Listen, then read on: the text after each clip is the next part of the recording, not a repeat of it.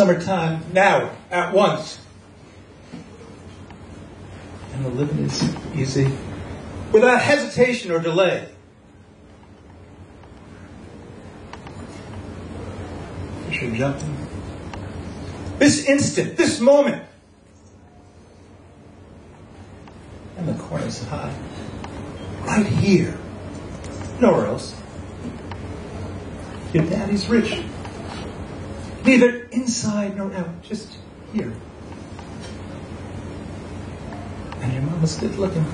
As we speak and listen. So hush, little baby. On this speck. Don't you cry. Floating. Revolving. Ordinarily, the lightest of sounds woke him. A car turning a corner half a mile away. A cat racing across the front lawn. A silent scream from somebody else's nightmare. But on that night, of all nights, he didn't stir. Didn't roll over in a last-ditch attempt to escape the disturbance, as if that's all it would take. Didn't mumble a pleadful objection as doors opened and slammed shut. Through the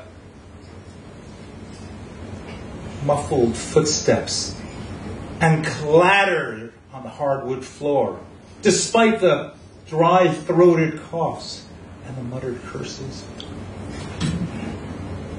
Perhaps that's why she left him, because she knew that at the most vital of times, when life's sorrows and joys were entangled, wrapped around each other,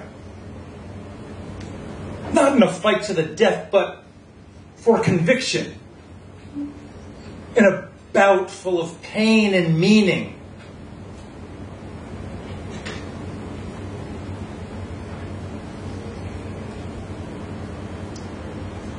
come morning, he would dismiss it as just another one of her dreams.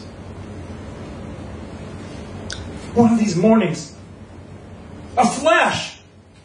You're going to wake up singing. A word cut short. You'll stretch your wings. Expression incomplete. Take to the sky, carving up the heavens.